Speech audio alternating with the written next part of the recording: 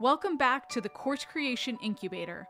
I'm Gina Onativia, an online course coach consultant, and today I want to talk about copy, specifically email copy, and how to improve your open and click-through rates for your weekly nurtures.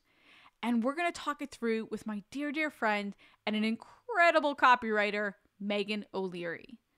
So I finally got my act together with consistent weekly nurtures for this podcast.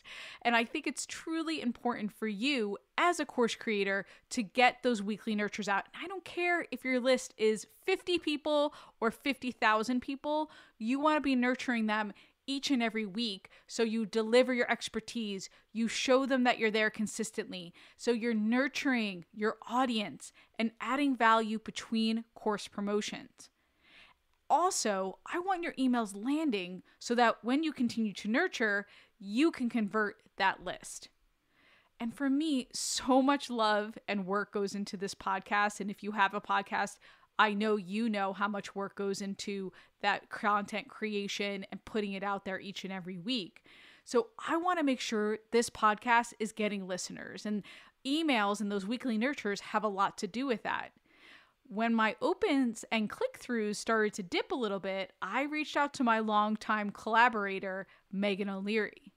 Now, Megan is the best copywriter I know. She teaches copywriting and sales pages in all of my accelerator classes and events. And if you're listening and you've seen her present, you know how amazing she is. We build campaigns together for Bo Eason. She has written for folks like Grant Cardone, Frank Kern, Tony Robbins, Ryan Levesque, JJ Virgin. Shall I go on? I mean, she is a superstar. Plus, she is just one of the nicest, most generous people you will ever meet. Okay, so back to those nurture campaigns I was talking about. Thanks to Megan, I'm seeing a 5 to 7% increase in opens now and much better click-throughs. So I thought we could walk through the process that Megan did with me to boost your own results. All right, let's dive in. Welcome to the podcast, O'Leary. I like that even in the podcast, you call me O'Leary, which is entirely appropriate because when my parents named me, they had no idea how many Megans would be in my generation. So I respond way better to O'Leary than Megan as it is. I can't help it. I gotta call you O'Leary. So let's dive in. In the beginning of this episode, I talk about how you've been helping me try to figure out how to improve my open rates and my click-throughs. So I want to talk about your approach to nurture emails. Absolutely. And, as we talked about the other day, what I love about you, Gina, is that we pitch and catch on these topics all the time. And the other day, I sort of admitted that I was a little freaked out about coming up with a recipe for writing nurture emails. I said, I don't want to put it in a box. I don't know if I can put it in a box. And you wisely said, well, I think it's more of like an art and a science. And I was like, ding, ding, ding, ding, ding. And so it is. So, we're going to talk through some of the pointers today. We're going to talk a little bit maybe about the science today. But I do want to acknowledge that it's a little bit of an art. And we'll even touch on that today, what happens when inspiration doesn't strike, So first and foremost, I just want to acknowledge that there is technique, there is strategy, there is practice, and then sometimes lightning strikes in these situations. Very much so. Very much so. Okay, let's jump in because I know you've got a 5-step process to share with us. What's step 1 in terms of our approach to writing awesome nurture emails? Well, this might sound kind of basic to some people, but I have to say that it's something I talk about with clients all the time. And step number 1 is, what is this email for? What are we doing here? What's the intention of this email? And a lot of times I'll get an answer, like a 3-part answer or a 4-part answer. And I really want a 1-part answer to this question. Yeah, you do. I really want, I want them to get into module 1 and watch the intro video, or I want them to join my Facebook group and start interacting in the portal. And so as much as you can, I like to use the old direct response rule of 1 action per 1 email. It just makes things a lot easier. And yes, you will see exceptions to this rule, but especially if you're doing your own copywriting and you're starting out, focus on asking people to do 1 thing in the email, and it's just going to make your life a lot easier. And then one more trick about this. So when we ask them to do 1 thing in direct response parlance, we call that a CTA, which is a call to action. And Something I learned very early from a mentor of mine. I guess maybe we're gonna talk about him a little later too. Ed Rush. He is a consultant, does a lot of sales consulting, is a great copywriter in his own right, and he always encouraged me to try to get the CTA up as high in the email as you can, because a theme we're going to talk about today is people are busy. They don't want to be spending time in their email inbox. I'm all for storytelling. We'll talk about that. Yep. But first and foremost, as high up as you can get what you want them to do, the better off you're going to be. And, you can work on being creative with that, but push it up as high up as you can.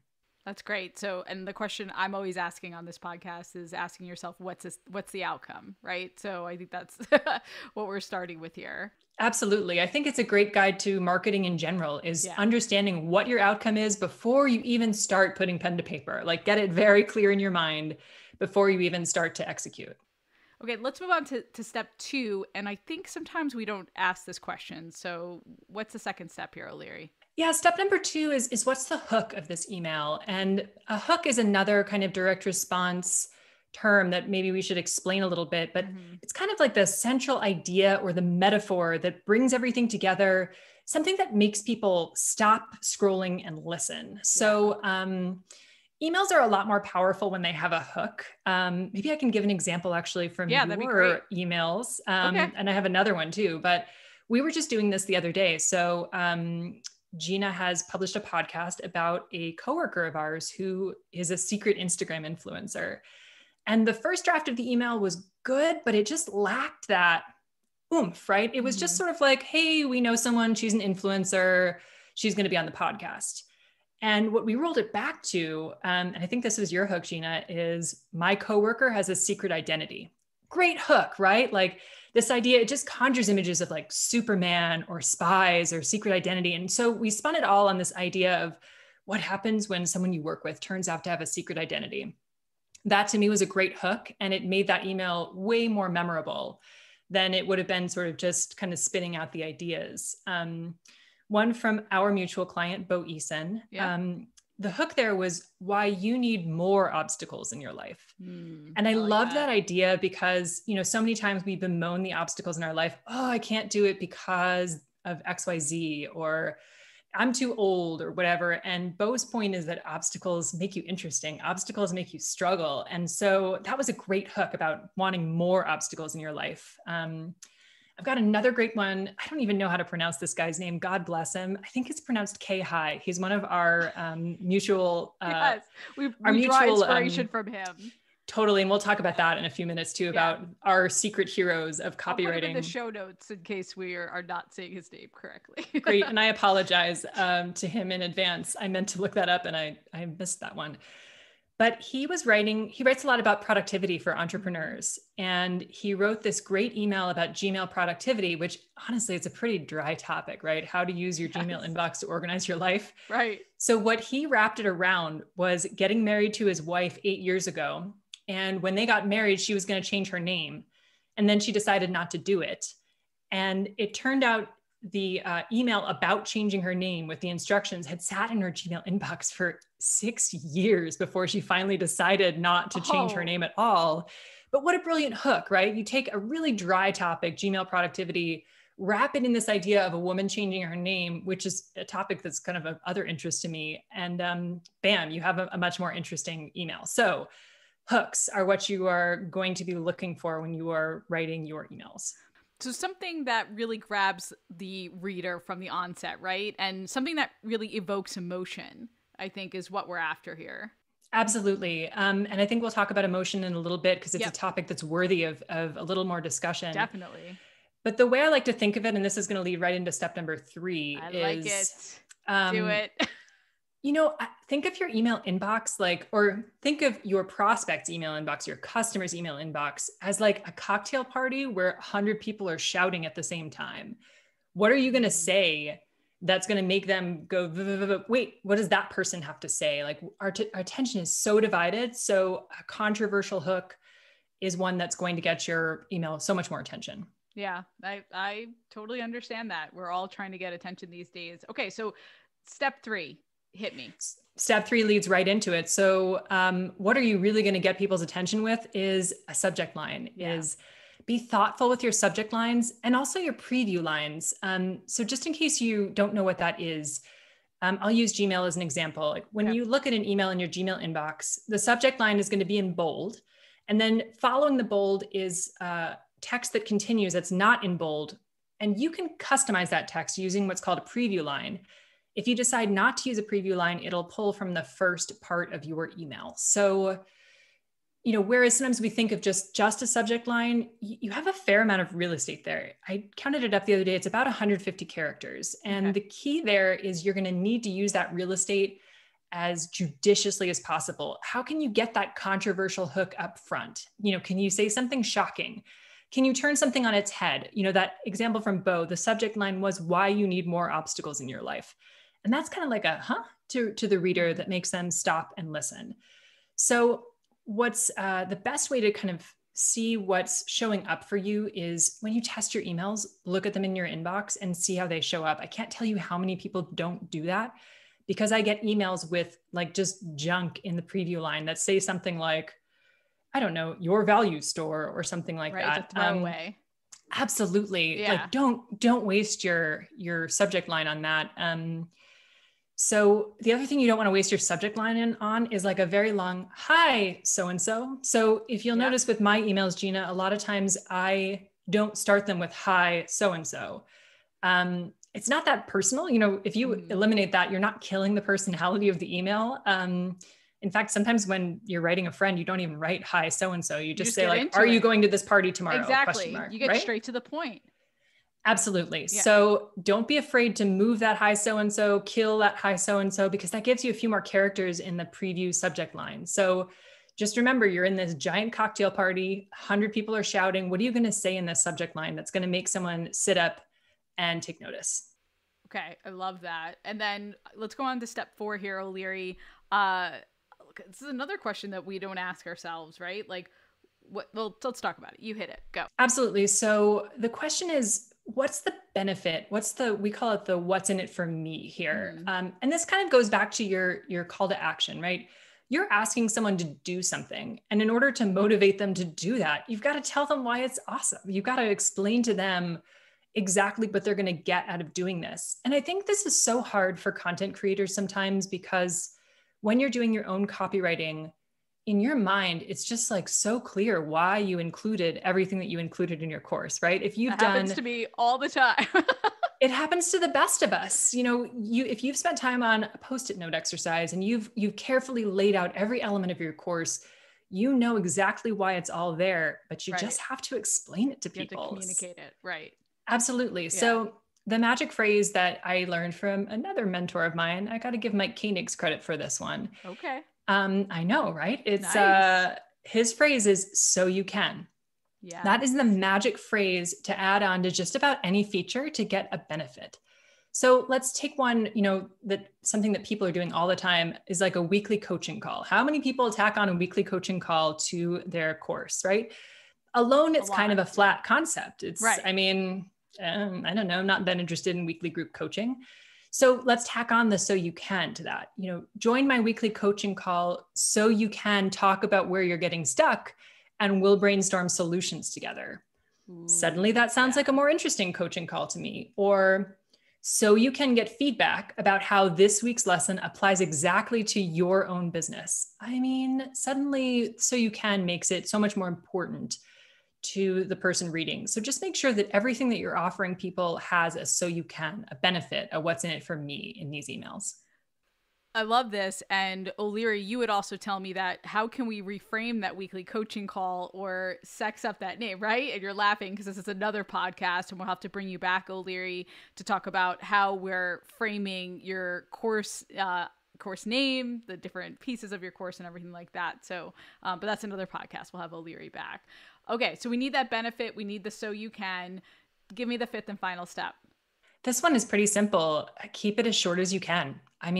We're all divided attention is the norm today. So, one of the things that I've heard from a lot of copywriting mentors is go back and cut the fluff.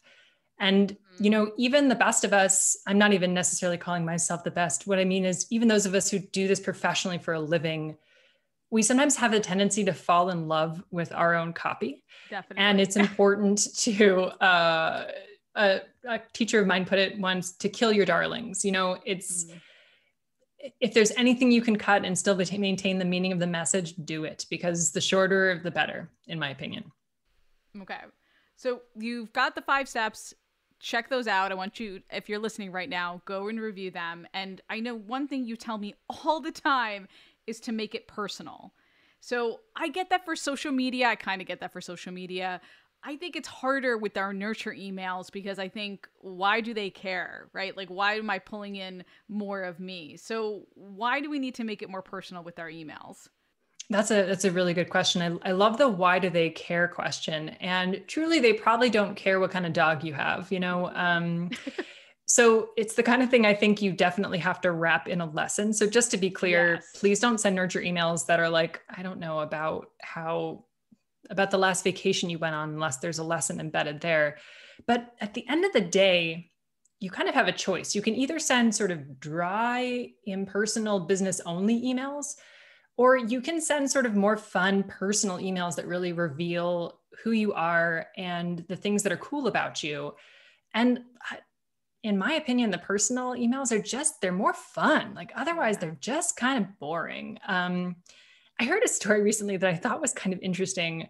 I have a teacher who happens to be a therapist, and he was telling the story of one of his clients who was just boring him to tears. And this story surprised me because I've never heard a therapist admit that they were bored by their client. And he was really struggling with it because he's a really sweet guy. And he was like, why is this guy so boring? And he realized it's because the guy would never get into anything personal. He would just come in, sit down, and he would just go through like the facts of the day, the facts of the week. And the guy would never open up and really reveal anything deeper about himself. And it made me think that when you write personal emails, it creates a personal connection with people, and it creates stickiness that's going to stay with you for years. And the thing about this is, to find you a couple examples, I thought back to the emails that impacted me, and these came months ago, weeks ago. And I still remember them. And I think that's really significant because these things stick with us. Like one of our mutual copy heroes is Tarzan K. Mm-hmm. And she wrote an email titled Money, Cars, and Instagram Fame. And it was about putting her Land Rover up for sale. And what it was really about was, gosh, I couldn't even tell you what it was really about. It had a lesson. Yes. It had a lesson, but she was really real about the fact that, she had a couple great launches, bought a really nice car, and then realized I think this is what it was, that she realized that money isn't really what it's all about, that impacting lives is what it's really all about. But I remember that email for months. And it made me really like her, Yeah. Also, another of our heroes is Laura Belgray. Yes. Talking Shrimp Fame. She always has just a way of adding a personal touch to stories that could be really bland and dry. Like she wrote this thing called 21 Ways to Write $1 Million Emails, which is still pretty good. But she wrapped it in this story about buying Bitcoin at the high, and people were making fun of her because she invested in Bitcoin in the high. And it made me remember that for a really long time. And then just one more example of from another of our heroes, Frank Kern. We talked about this lately, right? That so Frank is doing a free challenge, a 5-day challenge. And he wrote this email about how he's never done a free challenge before. He's always made people pay because he really believes that if people pay attention. Right. He's like, this might fail. This might fall flat on its face, but I'm going to try it. And if you want to watch me fail and fall flat on my face, come on and join this challenge.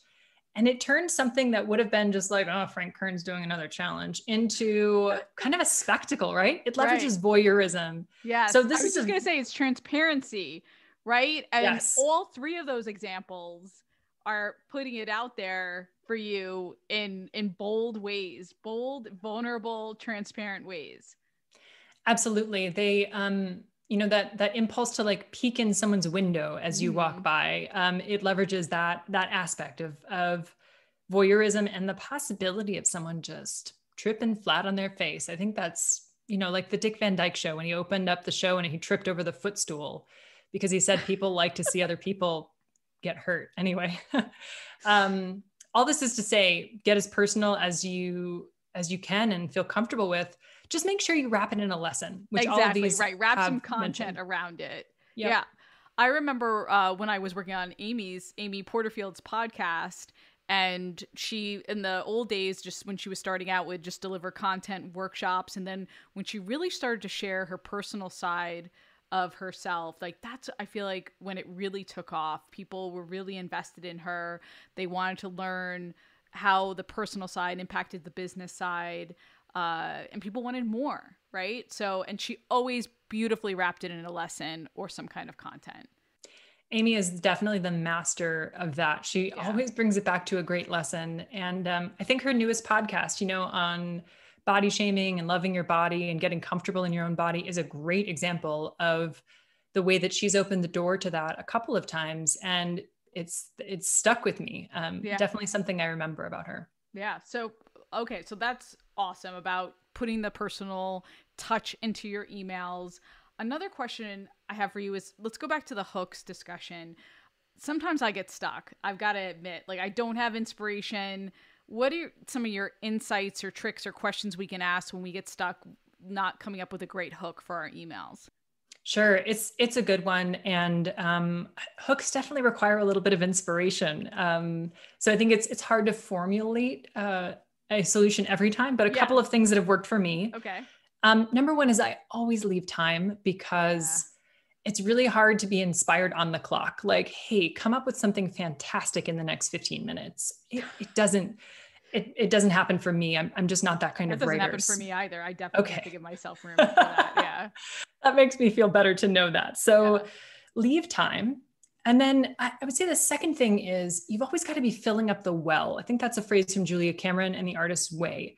And the way you fill up the well is by reading what other people are doing, getting inspired. So we've talked about our copy heroes in this call. I could probably spend all day just running you down a list of 20, 30 people who I've followed in my time.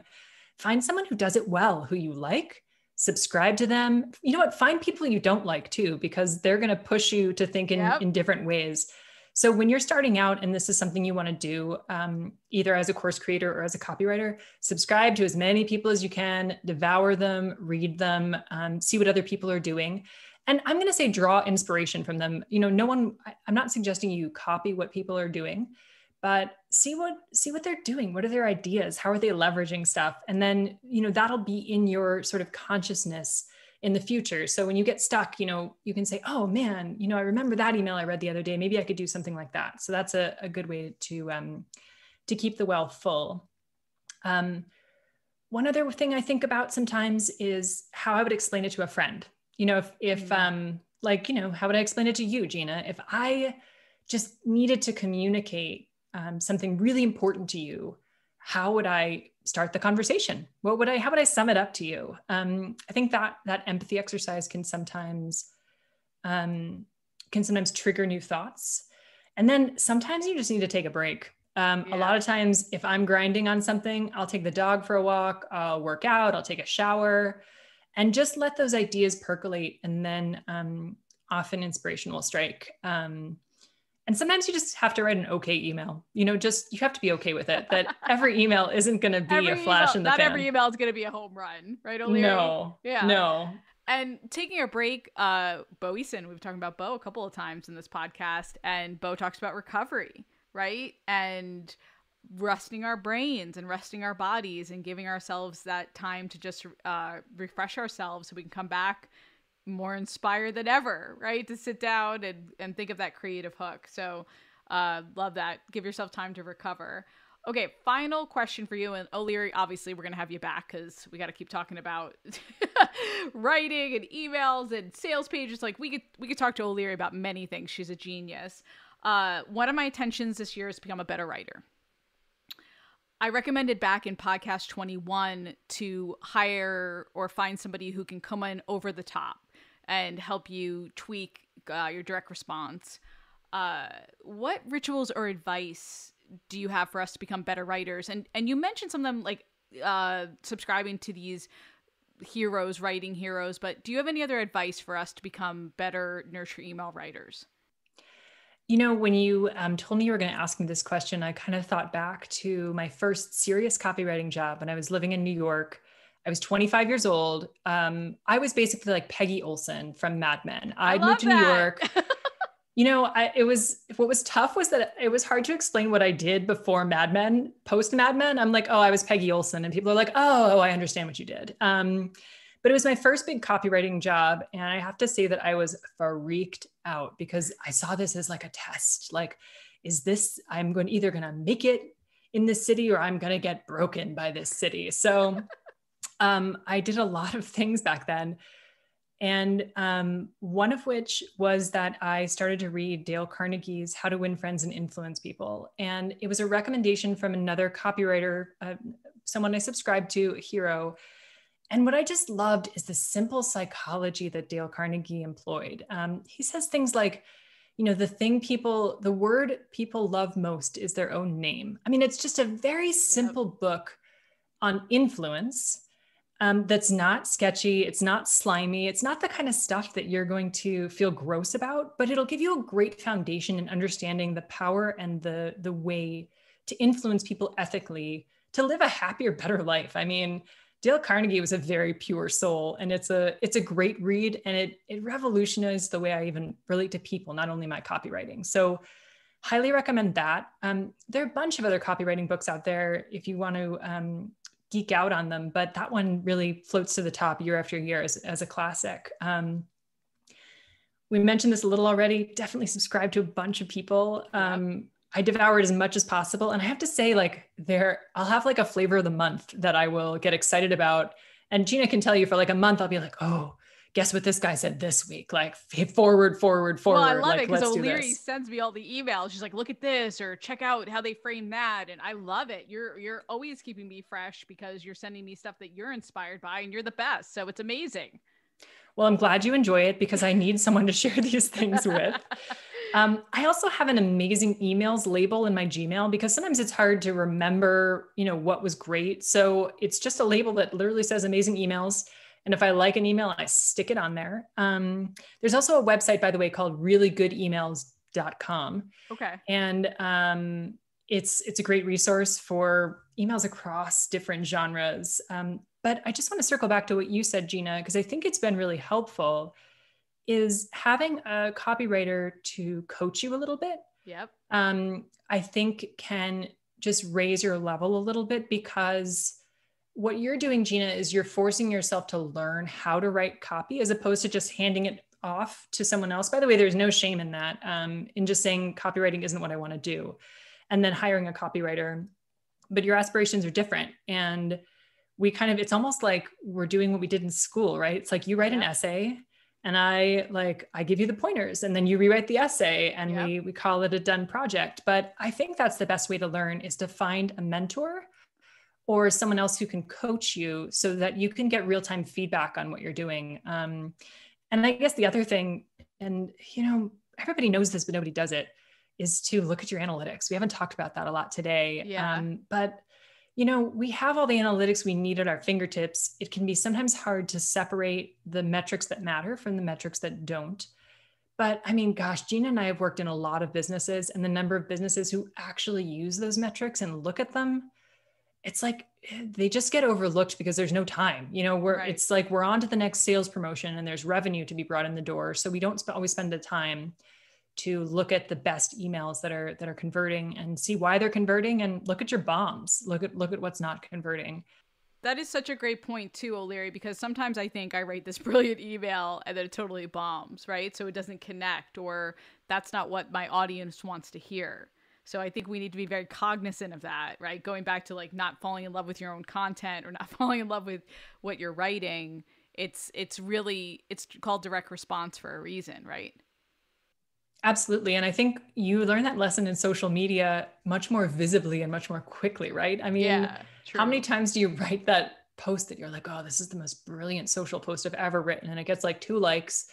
And then for me, I post a photo of my dog and it gets like 150 likes. Right. So, I mean, because they're so visible on social, I think we work on them harder because everybody can see them and there's like shame associated with it. Whereas your email statistics are quietly your own. So, but we should be bringing those more into the light and using them to get better. 100%. Yes, I totally agree. O'Leary, I loved having you on. We're going to have you back. And I always say that you're so booked you don't have a website. Like, O'Leary's one of those people who just, she doesn't have a business card. Like, you don't have a presence because you're so booked. You're so prolific. However, you are actually working on something right now that everyone needs to buy and check out. Tell me about your new book. Thank you. That's a very kind introduction. So after, let's see, I could call it 10 years of struggle, or I could call it probably 18 years of struggle, because ever since I graduated college, I've always wanted to write a book. And I've written 2 at this point. One's in a drawer, but more excitingly, I've written one that I hope to have on Amazon very shortly. It's a detective novel set in St. Thomas in the US Virgin Islands, where I lived for 4, 5, 6 years-ish. So it's a labor of love. I am simultaneously thrilled and terrified to be putting out something under my own name. I'm sure you course creators can relate to that, right? Yes, that suddenly definitely. Here's you in marquee headline lights. So That's right. yes. However, I will have a sneak peek of the book up on meganoleary.com, because I now have a website because I have a product to sell. You have a product to sell. That's yes, right. amen. So if you want to come take a sneak peek at the first couple of chapters, take a little visit to the US Virgin Islands with me and my detective, Lizzie Jordan. I'd love to have you, and then I can let you know when the book comes out. Perfect. So visit meganoleary.com. We'll put it in the show notes for a sneak preview of the book. It's a must read. It's going to be absolutely brilliant. I already know it. So thanks so much, O'Leary, for being on. This was a blast. It's always my pleasure, Gina.